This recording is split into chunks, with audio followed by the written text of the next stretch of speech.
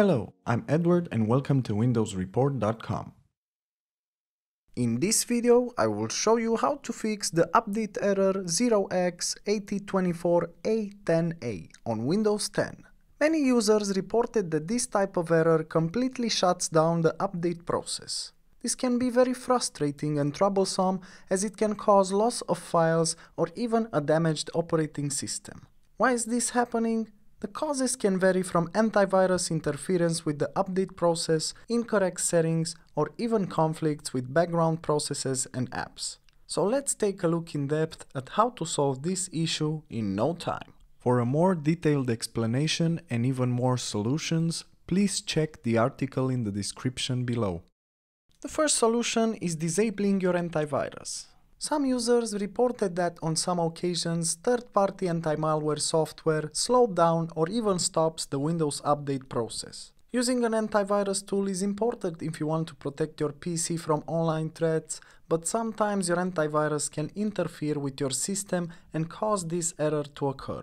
To fix the problem, it's advised to disable certain antivirus features and check if that helps. If that doesn't work, your next step would be to disable your antivirus altogether. And even if you decide to do that, you'll still be protected by Windows Defender, so you don't have to worry about your safety. Another great solution is performing the system file checker.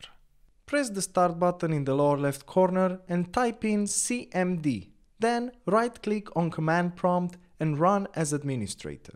Then enter sfc/scan now and press enter to run the system file checker scan, which might take about half an hour or longer. If the SFC scan was unsuccessful, you might want to try using a DISM scan instead. You can do that by clicking the start button in the lower left corner, then writing cmd. Then right-click the command prompt and run as administrator. What you have to do now is type the following command and press enter. DISM/online/cleanup-line-image/restore health. All you have to do then is wait until the scan is finished, restart your computer and try updating again. There's also another way of running the DISM scan, and you can do that using the Windows installation media. You have to insert your Windows installation media. Then again you have to click the start button in the lower left corner, write cmd and access the command prompt as an administrator. In command prompt just type the following command and press enter.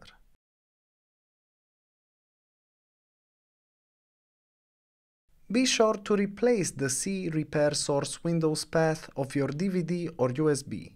Usually the operation should last no more than 5 minutes. Once the DISM scan is finished, check if the problem is still there. You can also try starting your PC in the clean boot mode.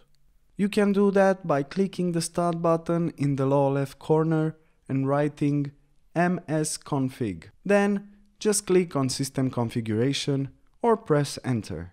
From System Configuration, navigate to the Services tab, check Hide All Microsoft Services and click Disable All. Then navigate to the Startup tab and click Open Task Manager. Right-click the first entry on the list, choose Disable from the menu. Do this for all entries on the list. Then return to System Configuration, click Apply and OK to save changes and restart your PC. Another useful solution is resetting Windows Update components. If you have issues with this update error, the problem might be related to Windows Update services. Sometimes issues with services can be resolved simply by restarting them, but there are multiple services related to Windows Update, so restarting them all by hand can be a time-consuming task. However, you can always create a Windows Update reset script that will reset all necessary services for you. The process is quite simple, and you'll have your script ready in a matter of minutes. Once you create the script, just run it and the problem will be resolved.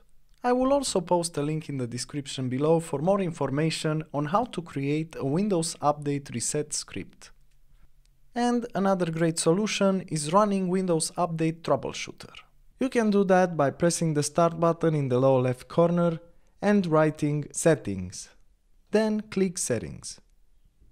In the Settings tab, you can just select Update and Security. Then you can click the Troubleshoot from the left pane. Select Windows Update and click Run the Troubleshooter to launch it. Then you can go through the Windows Update Troubleshooter for potential fixes. Once the troubleshooter is finished, check if the problem is still there. For more information and details, please check the article in the description below. If you enjoyed this video, please like and subscribe to our channel. Thank you.